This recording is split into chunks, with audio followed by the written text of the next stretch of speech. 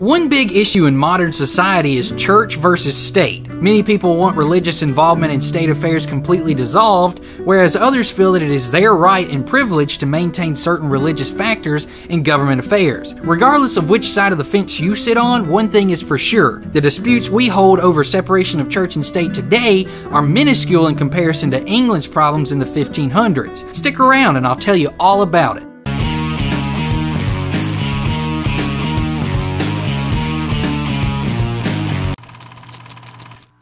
Back in February, we had the privilege of working with Keith Hughes of Hip Hughes History in our Valentine's Week episode.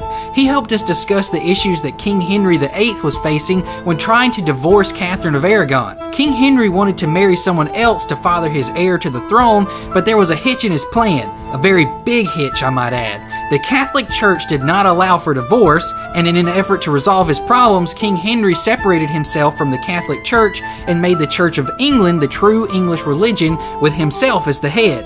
This would allow him to do as he pleased in the matter of divorce. There were those who resisted, however, and on July 6th of 1535, Sir Thomas More was beheaded for denying King Henry as the supreme head of the Church of England. Sir Thomas More was a former Lord Chancellor of England and is the same person who coined the term utopia after the book authored by the same name. After this tragic event, he was quickly declared one of the first martyrs in the name of the Catholic Church during this whole Church of England debacle. One thing I've learned over many years of studying history is that King Henry VIII is a bad dude, and you better not cross him. Sir Thomas More found out the hard way.